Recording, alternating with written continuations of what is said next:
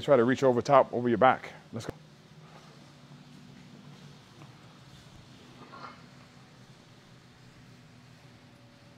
Come on. Push it across, drag, boom.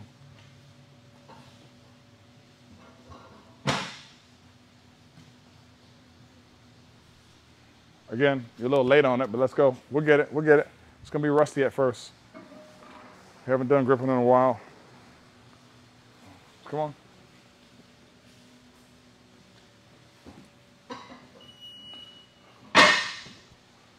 See, that's late. So here's the thing. So you come in here, hands up, walking out, boom. Boom. And as soon as I make this step,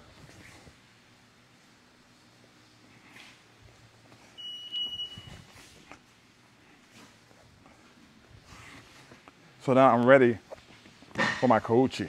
So as soon as that foot plants,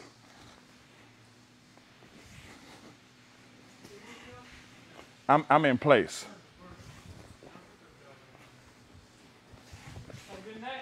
So I can come with the kouchi. Understood?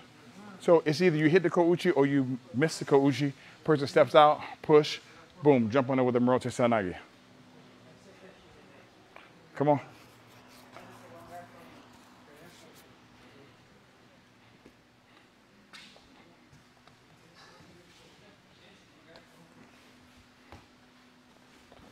But you're late. You see the timing's late.